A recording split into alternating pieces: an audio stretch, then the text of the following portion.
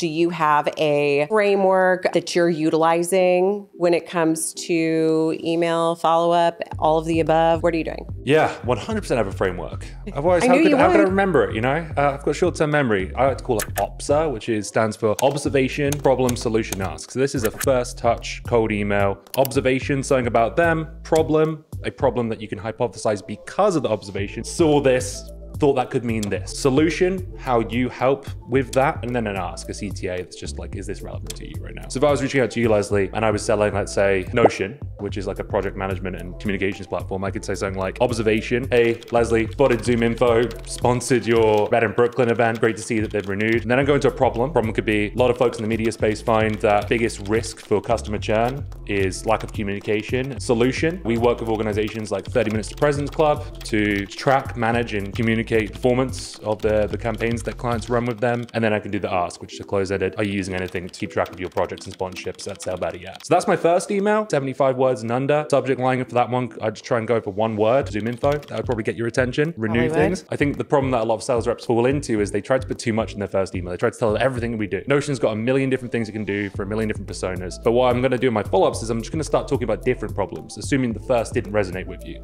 So then I could talk about keeping projects on track, managing events like this, and how Notion might help with that. Maybe layering in some value adds. So I could send you like an onboarding checklist that a lot of our clients are finding success with using a Notion, that over time, hoping that I can strike a chord that resonates with you. Really quick, OPSA again. Observation. Observation. Problem. Problem. Solution. Solution. Ask.